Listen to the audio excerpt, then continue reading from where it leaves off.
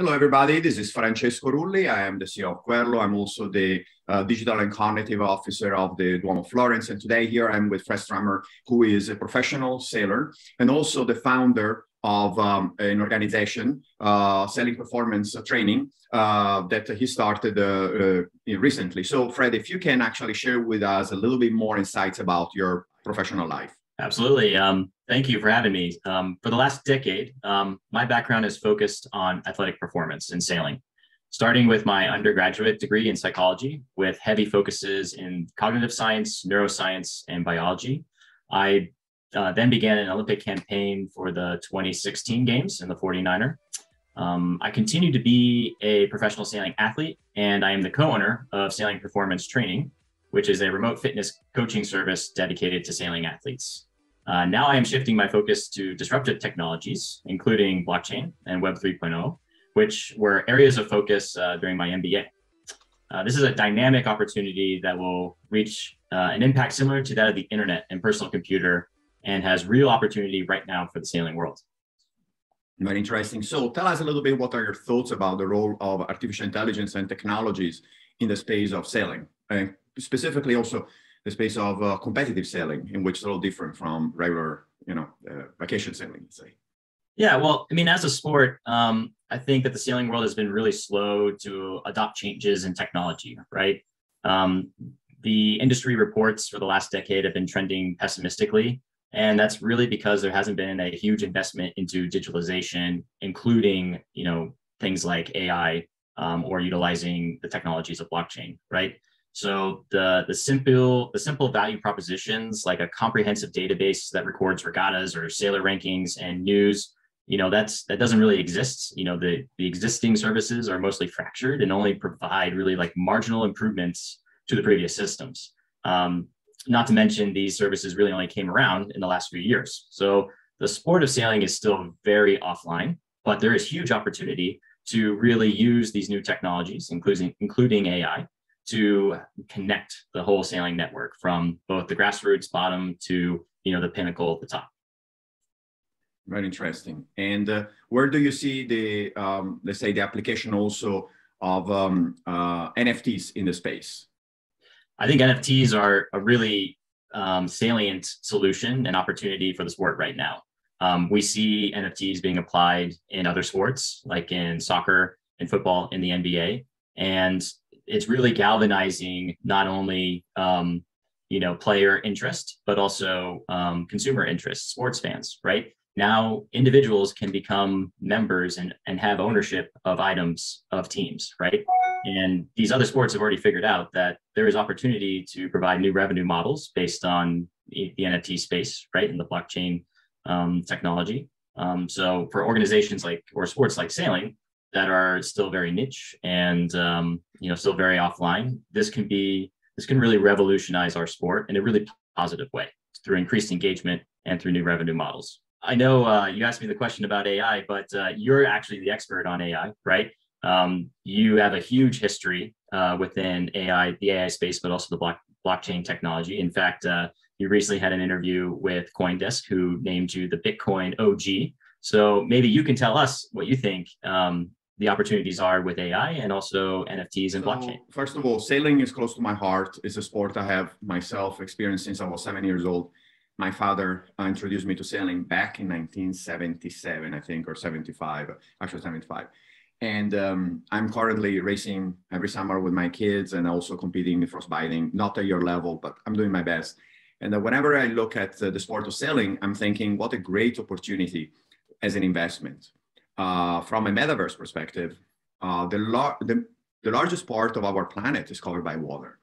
And also, it's very, very important to have a close eye to the condition of our planet, right? So sustainability, keeping our planet in good shape, it's very, very important. And recently I was communicating with Kimball Musk and his team about the big green DAO that he's preparing. There's a fantastic article on CoinDesk about it. So there are initiatives that are blockchain based to keep our planet safe. And I think sailing is that type of sport that gives a different perspective. It's also a sport that is being experienced actually in video games and the upcoming metaverse. So I believe that from an investment perspective in the NFT space, there is a great opportunity in investing in sailing. I've been communicating with Giancarlo Pedote, who is one of the Golden Globe sailors. He scored 8th place last edition, and also top of his mind as a solitary sailor around the world, the conditions of the ocean and the opportunity to use the metaverse for funding international sailing races of that level is very good. I believe that NFTs is a great solution to embrace the sport of sailing, both as an investment, as an educational tool. Obviously, it has to be shaped with a purpose. And that's a little bit why I've been named Bitcoin OG on CoinDesk, is because back in 2013, we started using Bitcoin as a micro payment system for students in Afghanistan. And it has been an incredible journey. The book behind me, The Age of Cryptocurrency, written by Michael Casey and Paul Vigna at the time, and both were at the Wall Street Journal, is displays and explain what we did in Afghanistan. But the same principles apply to any other kind of environment, including the very privileged sport of sailing, in which unfortunately is only open to a few people. But I think through the metaverse will actually allow everybody to enjoy at least learning how to use the wind, respect the oceans, and travel safely around the world. So that's my perspective about the opportunity here. Yeah, it seems like for the vast majority of sailors, most regattas and efforts they still rely on this community-based approach, right?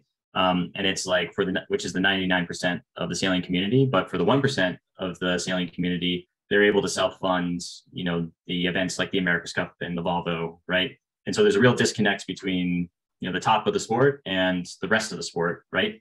And I think that's what you're talking about, is how the metaverse and how some type of augmented reality or e-gaming, right? Like we saw with the Volvo Ocean Race in the last edition, where sailors could actually sail and compete along with the athletes in real time, right? And tell us how NFTs kind of fit into that model and what that means. Well, eventually the issuance of an NFT is a certification that digital asset, which can be an image, can be a video, can be a 3D rendering, could be simply a part of a sailing boat itself. That certified digital file is actually brought to market as an opportunity for investment, and is issued and guaranteed by the institution or the organization or the sailor or the person who actually, let's say, utilize this part, right? An example is what the Formula One team of McLaren has done, is breaking down their car, for example, and selling NFTs of each single part, which will allow them to fund the continuous advancements of their own Formula One cars. So same concept applies to the sailing world, if we want to. It's a great opportunity to invest because, let's say, even 100 years from now, those assets will be unique assets certified on the blockchain, and they will always be eligible for a secondary market purchase and sell and purchase. And the percentage of the secondary market sales can always go back to the original wallet that issued the NFT in the primary market. So that, let's say, you program your NFT to provide 10% of the secondary market sales back to your team in perpetuity, you could have this type of funding. So, yeah, right. So imagine an America's Cup boat who possibly competed back in the 1980s and now would have 30, 40 years of time of life in the system, hundreds of thousands of people trading those secondary market NFTs, possibly having benefits like accessing the event itself or being invited to special for example, online Zoom calls for seminaries and so on. In the meantime, the constant trading back and forth would fund this team in perpetuity. So that's an example of how great it is. There is also real life impact with gamifying the access of NFTs with the understanding of how to treat the environment and how to make sure that whatever you do on the water or off the water is in support of this great planet of ours that we inherit. So that's a little bit where I believe it is. Yeah, great. Yeah, and that ties back to the Green DAO, right? And the opportunity to really validate, what people are doing in the sailing world, both within the sport and within, other avenues connected to the sport, and tying it all together and showing, what value they offer and provide, right? Francesco, thank you so much for chatting with me today. For those interested in continuing the discussion, please reach out to me or Francesco on LinkedIn, and we look forward to connecting with you. Thank you. Thank you.